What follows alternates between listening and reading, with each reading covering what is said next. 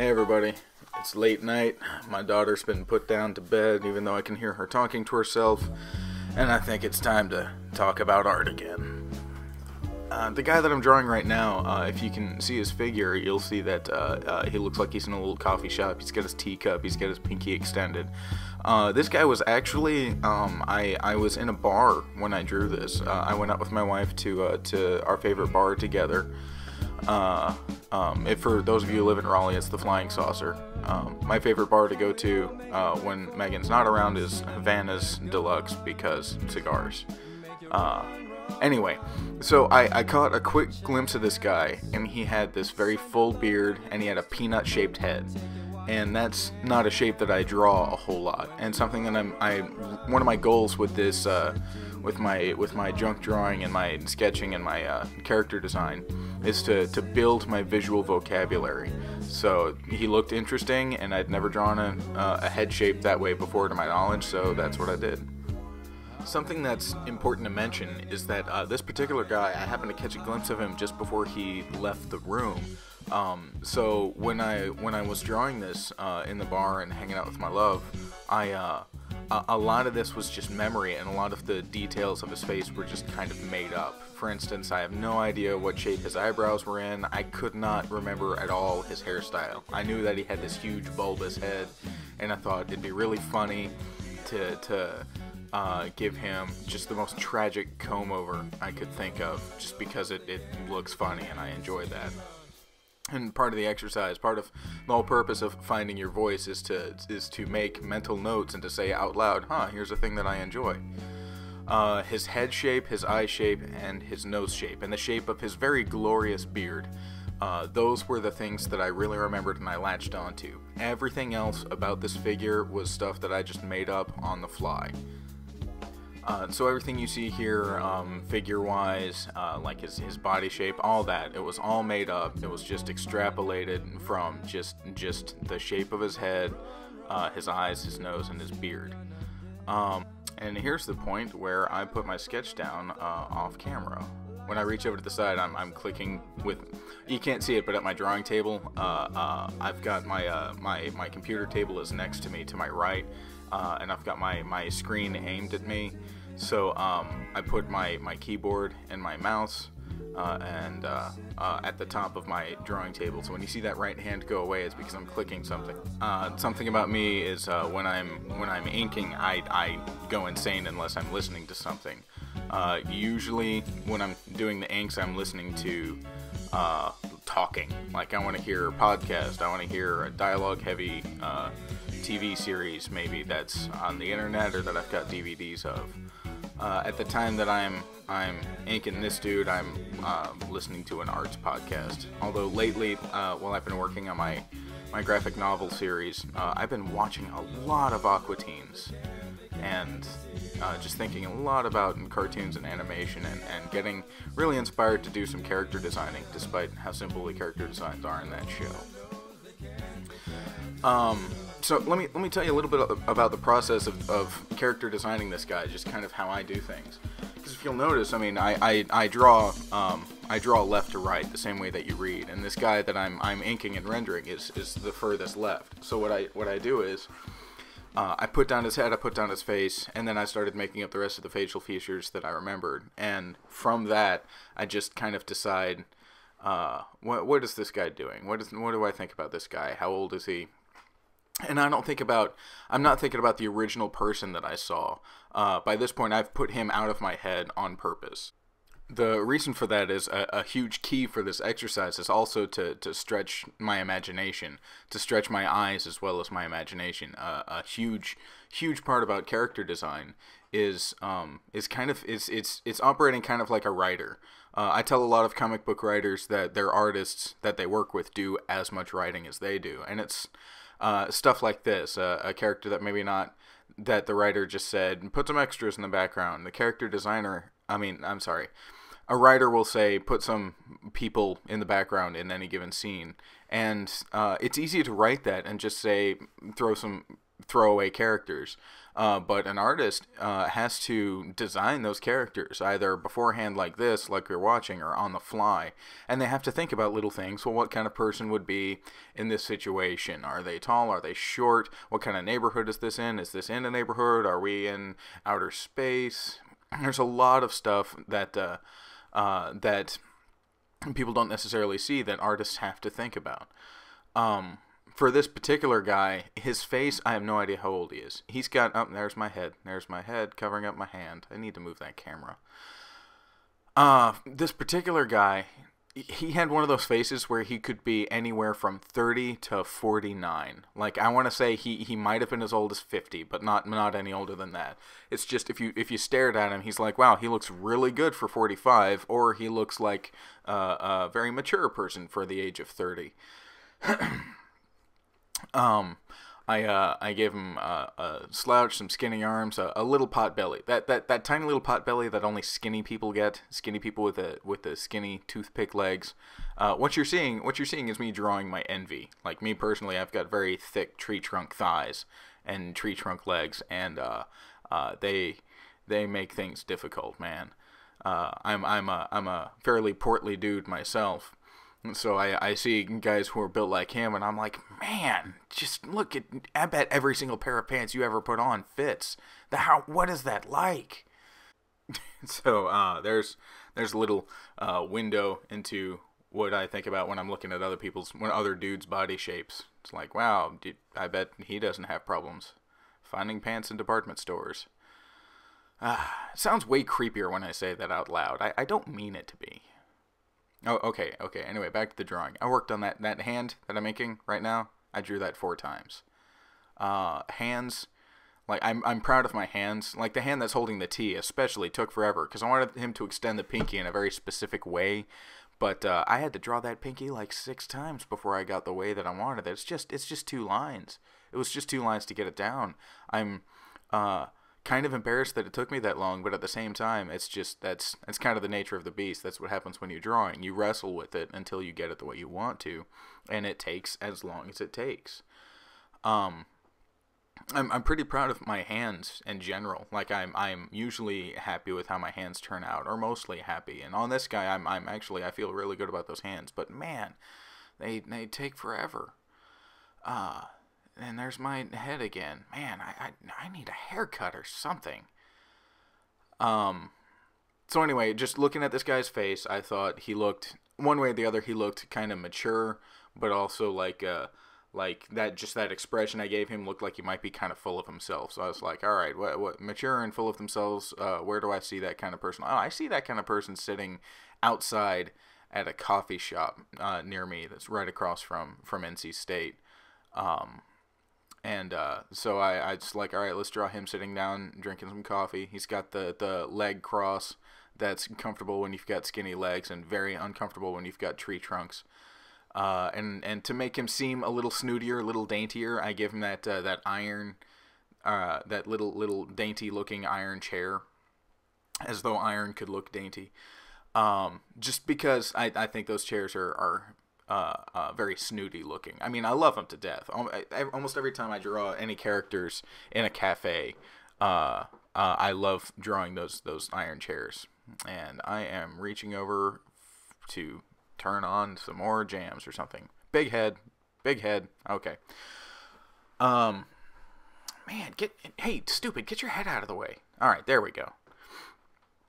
I gave him a tiny little dainty coffee cup as well, and extended his pinky just because, I was, and I gave him a real book. Like, I almost wanted to put the thought bubble that it's like e-readers and iPads are too mainstream now. I'm going old school or something like that, or put a thought bubble that says everything I listen to is on vinyl.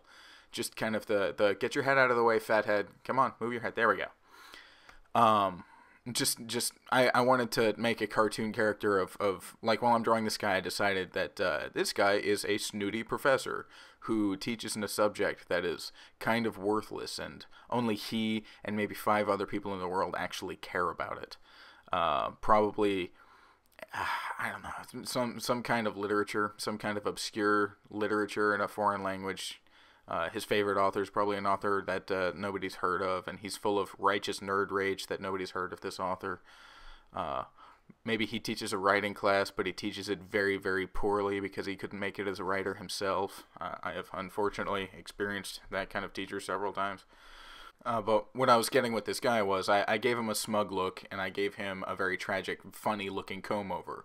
So it's like, what kind of character would be funny? What kind of character would make a good little lighthearted comedy that I can just put onto that head that I had created? So the whole time I'm drawing, I'm thinking he's an English professor. He's a literature professor at some very small private liberal arts school, and he's very, very full of himself. And just the whole idea was to make him one of those, make him a specific trope. He's somebody that's so pompous that it's really, really funny to watch him get a pie in the face. You know, just anything that puts some egg on his face would be hilarious. Just like the guy who's very, very serious and very, very full of himself suddenly trips on a banana peel and falls face first into something unpleasant. I don't know. Just that trope is always funny to me.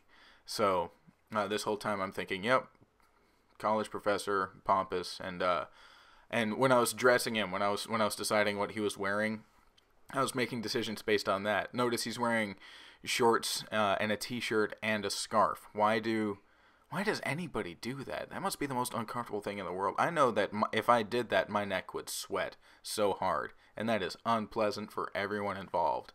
It's just every time I see somebody wearing a toboggan hat or a scarf in the middle of summer, particularly summers around here, it's so hot and it's so humid all the time. Just why? What's going through your head? So what would a pompous professor do? He would try to stay hip like the kids, and he'd wear a scarf and pull it off as though he's always done it. He did it before it was mainstream. So kind of the aging hipster. While I was inking, I kind of messed up because those shorts were supposed to be cut-off jeans. They were jeans that he converted into jorts, but I forgot. So I was like, you know what? He's one of the dudes that buys shorts that are too short for him anyway. Old guys do that, right? Yeah, totally. Older folks get the shorter shorts that make me uncomfortable. Do you hear how judgmental I am? Gracious. Stop. Gotta turn something else on my computer. God forbid I work in silence. Yeah, man, wow, I am judgy. I need to watch that. But at the same time, that's also part of finding your voice. It's the whole time I'm making this, and the whole time I'm creating a character behind this guy, I'm conscious of the fact that everything I'm making is a projection. I made an image loosely based on a real person, and the rest is just based on my perceptions of who this guy would be. So it's all just projecting onto this figure. Everything outside of his head shape, his eyes, and his beard shape, and his nose, all of it is just me projecting and having a character take shape. And for me, this guy is to make him more pompous.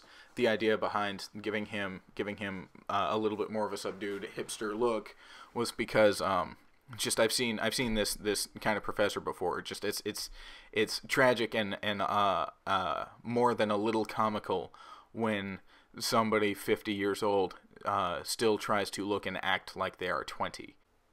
There's tons of people who grow and change with the times, and I think that it's kind of obvious in these people the way that they carry themselves, that the way they dress, the way they carry themselves, the way that they present themselves to the world is not artificial. It's a part of their natural growth. And then there's other people where it's absolutely artifice. It's absolutely, hey man, would you really have that scarf on if you didn't see the 20-year-olds in your class doing it? Like this is one of the professors that it's very important to him that he seem cool to his students, and make it look effortless, make it look like he's not trying. Also, speaking of being judgmental, when I'm stopping and putting my pad down, at this point, I'm not actually turning something on my computer. I just realized that that's when I'm switching markers. So I need to be nicer to everyone, because being the guy who talks smack about everybody is just unhealthy, and I should really, really not be that guy.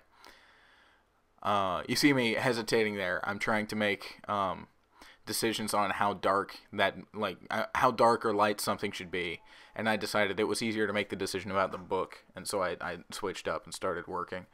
So that's something that's not talked about enough is drawing, but any art in general, but particularly in for this case, drawing is problem solving. I have a problem. I need to render shading on the object that my character is holding. Is it dark or is it light? Is it highlight or low light? How thick is the shadow? Is it excuse me. So just those kind of decisions. It's constantly making decisions. It's making decisions and it's solving problems. I need to portray a given story beat, or I need to portray something about this guy without him actually doing too much and without him saying anything. How can I do that? So visual art is decision making and problem solving. The decision making is what takes the most time, not necessarily the rendering. I spend more time thinking about where my pencil, my marker, my inks need to go than I do actually putting it there. For instance, like right now, I'm graying the scarf, I believe. But while I'm graying that scarf, I'm looking at his head and wondering, do I need to put more shadows on it or not? While I'm graying that scarf, I'm thinking, do I need to make his shirt darker or not? So even while the marker is moving, I'm still making decisions elsewhere. I'm still spending more of the actual time of the drawing trying to make the decision. That's something that's not talked about enough, is how much drawing and every other art form is really just decision making and problem solving. That's what's happening. The very outset is very poetically just the throes of creation. Just move your pencil as quick as you can, throw some lines down, and see what you can create. But once you've got your sketch, once you've got the idea of the thing that you're making, once the idea has become more solidified, then it's time to start making very specific decisions. Is that shirt dark or is it light? I don't know. The scarf is kind of dark. I wanted to make a dark shirt, but the pants are dark and the scarf is dark. Maybe I should go a little bit lighter on the shirt. Maybe I should go medium on the shirt, but would that wash out the pants and the scarf? Darn it, why didn't I think this part through? Is he in highlight or low light? Is there going to be a really, really thick shadow on those shadowy parts that I drew out the first time? Or is it going to be a very subtle shadow? Is he under soft light? Is it more like what filmmakers call a magic hour? Is he in the outdoor part of the cafe during the dusk part of the day when the light is not too harsh, but there's still plenty of good contrast? That sort of thing. It's weird decisions. Like when you're drawing this guy sitting down, you don't think to yourself, I wonder what kind of day it is. But when it comes time to rendering, like that decision suddenly appears. Oh man, outside or inside, what kind of day is it? And if I were a better artist, I could make it more obvious with my renderings. But alas, you're kind of left to deal with what little results I can produce here. I want to take a minute real quick. I want you to if you, I mean, my hand's covering some of it up, but I want you to look more to the right. You can see that I've drawn his face 4 more times. This is a pretty essential part of my personal character design process. I have to draw at least, from what you're seeing on the guy himself that I'm working on the marker with. When the guy who's actually getting the markers drawn, his face is pointing to the right, and it's at the 3/4 view, and that's the 3/4 view is kind of the ultimate view because you can see his facial expression as well as the rest of his head shape, and it's like a stage play. You don't want your actors facing directly at the audience. You don't want them facing dead on unless you're pulling something. You want them at 3/4 as though they're talking to other people. But also, like a stage play, you don't want them actually talking to the other people because then they're standing to the audience in profile. And that's, again, unless you're pulling something, profile is not where you want your actors and characters to be. So if you'll notice, almost all of, if not every single one of the characters I draw start out in 3/4 position somehow. It gives you, the viewer, a much better idea of their figure, of their posture, as well as the details of their face, should they be talking or interacting with other people. You can see just above my hand, though, that I do have him from directly onward. I do have him facing directly at the camera. And this is because in character design, it is super important. You have to be able to make the decisions to turn your character all the way around. If you see to the right of my hand right now, he's angry and screaming. That's another thing that I do. It's like when I draw his face each time, I don't keep the same expression. I want to run you through the gamut of his expressions, the kinds that he might have. If you look in the top corner, that little surprised look. Oh, it went away. Sorry. He's got a surprised look with his eyebrows super high, and he looks genuinely surprised, but notice his mouth is closed. In my head, like, this guy is very subdued. The only emotions that really come out loud and strong are, I guess, when he's angry. Mostly because if you're the pompous type, you do not like being surprised. So he tries to... being angry is cool when you're trying to be aloof and you're pompous professor, but being surprised is not. So keep his mouth closed, so even his surprise is a little bit dialed down. When I finished picking out my next marker, and I can talk about one of his other faces. Come on, dude. There we go. Oh, snap! Check it out. It's no longer marker time. It's time for the whites. What you're seeing right now is a Prismacolor white pencil that I just broke the lead of, and now I'm sharpening. Man, that is frustrating. I do not like the colored pencils for this exact reason. They break all the time. This is the reason why I'm getting the toned sketchbook. This character is actually the very first page in this sketchbook. It's a toned sketchbook. It's my first one, and putting on highlights and stuff is simply put not where I live. That's not my comfort zone. That's not what I do. I've been working in gray markers for something like 4 years now. I've been working in gray markers and adding gray tones for 4 years now, 5 years, something like that. I don't know. And it's been great, and it's been a lot of fun, and I know what I'm doing with marker in my hand. I know how saturated I want the marker to be. I know how precious I want to be, and it turns out the answer is not very precious. And I know how subtle I want to be with my gradients, and it turns out actually kind of subtle. But when it comes to adding whites and highlights, I don't know what I'm doing. Like, for instance, right there, like the coffee's supposed to be steaming, but not so steamy that I'm obscuring so much of the detail that I put into that scarf. And also, coffee doesn't steam that hard. So yeah, switching gears back, if you can kind of see, I drew his face from the profile. I kept it a straight face because it's mostly existing to tell me or anyone else who sees this just what he looks like if you turn to the profile. So every character design, I have to draw his face and draw any given character's face at least 4 times. One from directly forward, one from direct profile, and then the rest from 3/4. And notice the other 2 faces that are at 3/4 are done with his face going the other way.